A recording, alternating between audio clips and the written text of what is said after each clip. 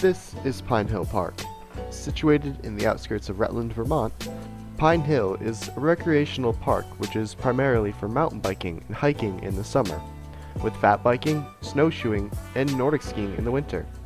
But I'm here for the mountain biking. While it may not be as large as other East Coast mountain bike destinations, Pine Hill offers 16 miles of single track across a total of 325 acres.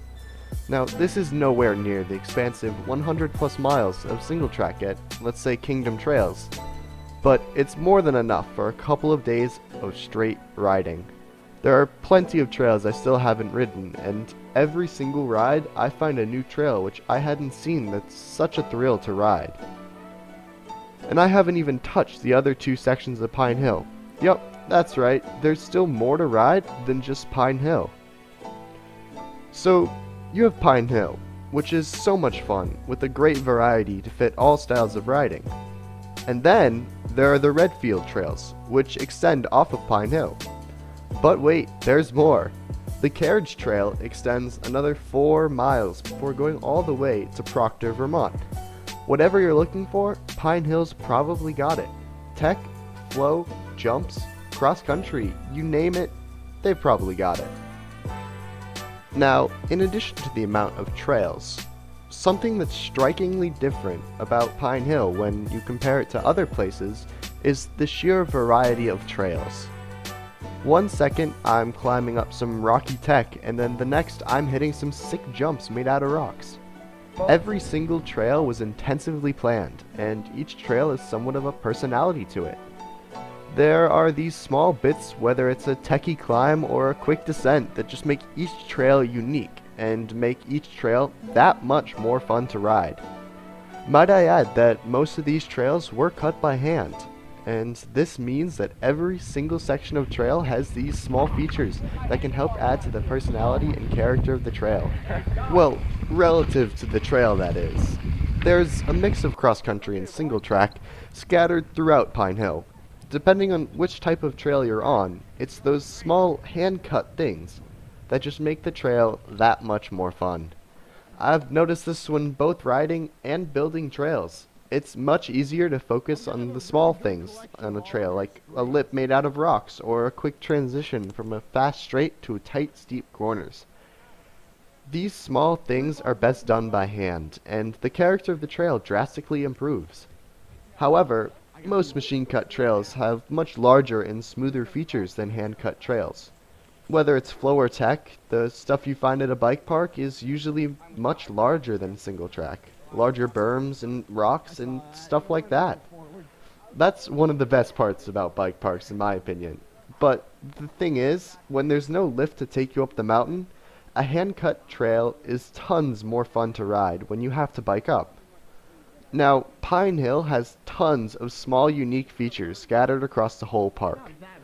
They've got rock slabs, rock rolls, rock jumps, rock drops, and even a rock cliff.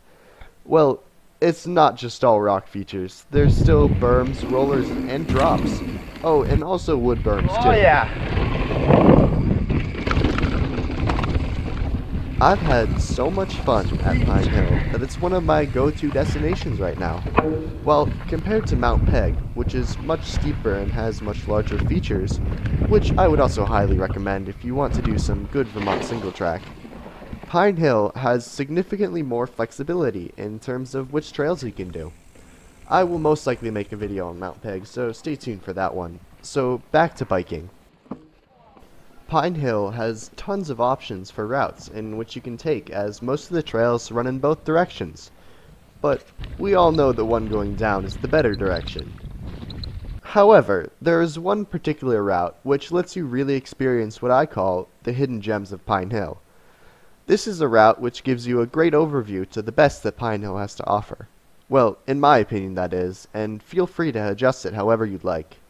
To begin, feel free to take a couple of laps in the small skills area before heading out. It's got a couple of rollers and a small drop to mess around on. After you're all ready to go, head towards the first uphill, escalator. This brings you across a sweet wood bridge, and you'll go past a large boulder which you can rock climb if you feel like it.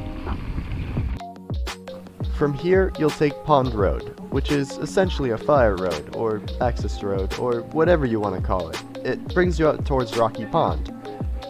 However, it's not that much fun to just go up a fire road, so you can split off to the right on a cross-country trail called Birches, and then take a left onto Voldemort, which will bring you right back to the fire road, but it's a nice detour. From here, there are two options I would recommend. Either you can continue up the fire road, or you can take a small loop on V-Step, which is basically just a large rock cliff that you ride across of. In my opinion, it's a great introduction of what's about to come because you get a great view of the surrounding landscape. Whether you go down Vista or not, you will end right back up on the fire road either way. From there, you continue up for about a minute or two, and then you'll veer right onto Underdog, a cross-country trail which is a couple of short uphills and downhills, with one great view in between. The downhill sections on Underdog are very refreshing, because after those short uphills you can have 30 seconds or so of just relaxing downhill. Oh yeah, there's also a wood berm. Underdog lets out onto Rocky Pond, which is a great point to stop and grab a snack or just enjoy the view. Once you've gotten your granola bar or water, take Shimmer up towards Stegosaurus. Now, Shimmer dips down towards the lake, making it a very scenic and enjoyable ride. Halfway through, it splits into two routes, one going straight up and one winding around. The left side is a harder techie climb for about half a minute, and the right side continues the windy scenic nature of the trail. Now, at the top of Shimmer, you'll be greeted by a killer view to the right, which is another spot to take a little break and maybe grab some sweet shots of your bike or something like that. Right here is a great example of all the hidden things found around Pine Hill. Now, I'm in the middle of the woods, at the outskirts of Pine Hill, and I was going up Stegosaurus and I see this little sweet berm and roller to my left. Now, this was a small section on Overlook, which I just walked up and quickly sessioned.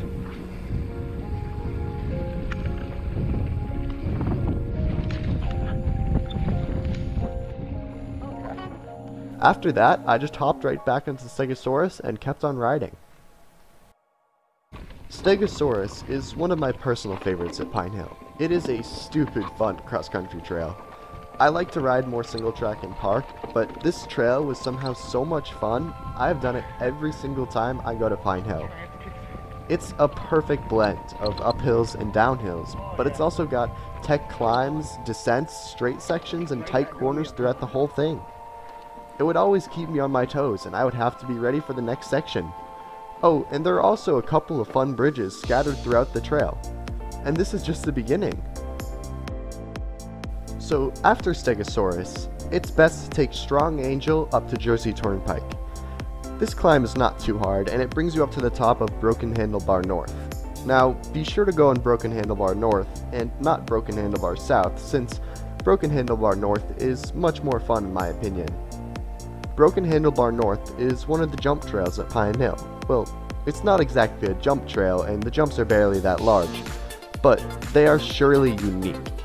Most of them are built out of rocks found in and around the trail, and you don't have that much speed since it's not crazy steep. But it's still plenty of fun and definitely special.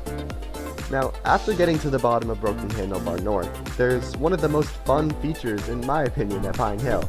This is a giant rock roll. However, it and the trail following it are not on the map and can be easy to miss. You continue straight from the bottom of Broken Handlebar, and you should see some warnings such as caution drop around where it is.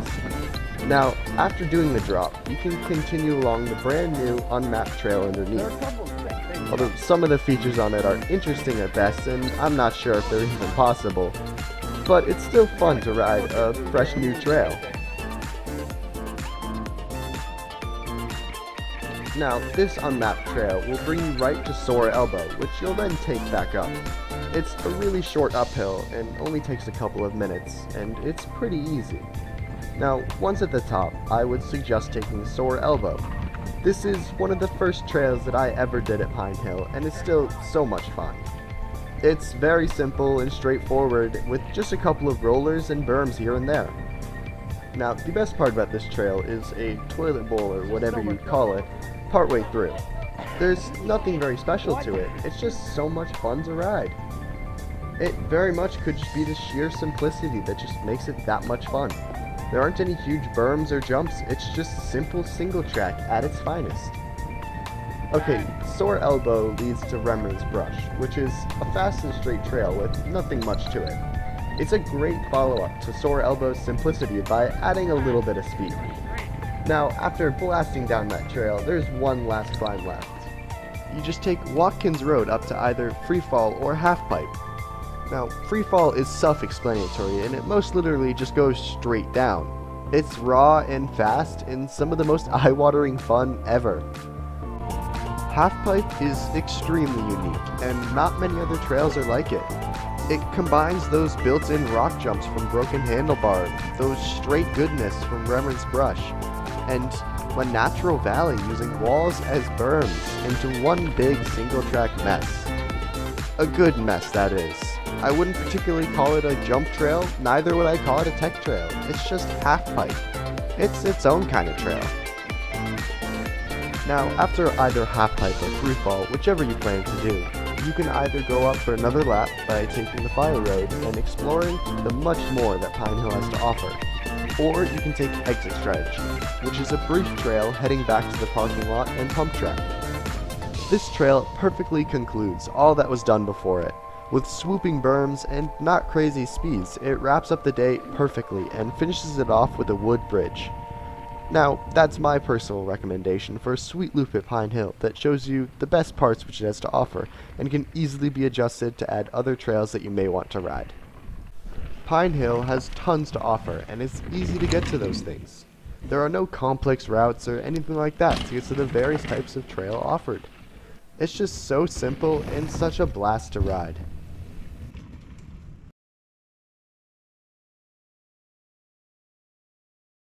If you've made it this far in the video, thank you so much for sticking with it. I'm still getting used to editing softwares in general, and if you got this far, it might not be terrible.